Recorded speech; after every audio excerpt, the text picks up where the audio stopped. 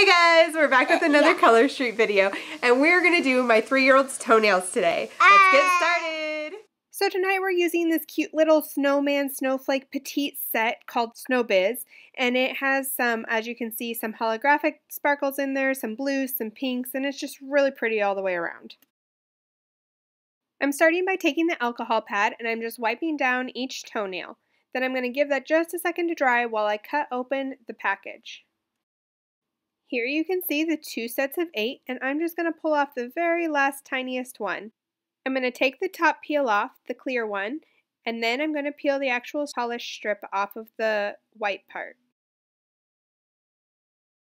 Next, I just need to pull this little tab on the back off and position it where I want it on the toe. I am going to hold the polish strip about in the middle because that just gives me the best control over placing.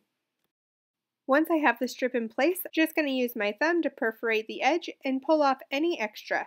Now I'm just going to use that same strip, what's left over, on the next toe. And I am able to get through all but the big toe with this one small strip.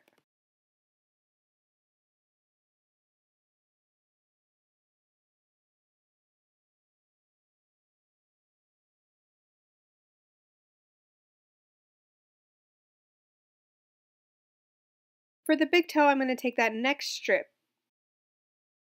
I'm going to peel off the top peel, the clear coat, and then I'm going to peel off the strip itself. I'm going to pull off the back tab, and instead of laying this strip on vertically, I'm going to lay it on horizontally.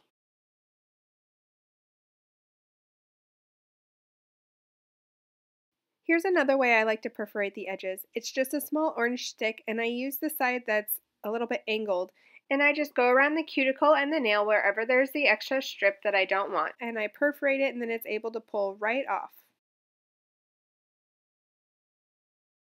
And you're left with a perfect pedi! Here's a final look at my daughter's pedicure. Out of all 16 strips, I only used 2 on both of the ends of the set, so we still have several left to do more manicures and pedicures another time. Right, Ellie? Don't forget to check out the description box below where I'll have a link for samples, my Facebook page, and where you can check out the nails. I can't wait for next time. Bye-bye!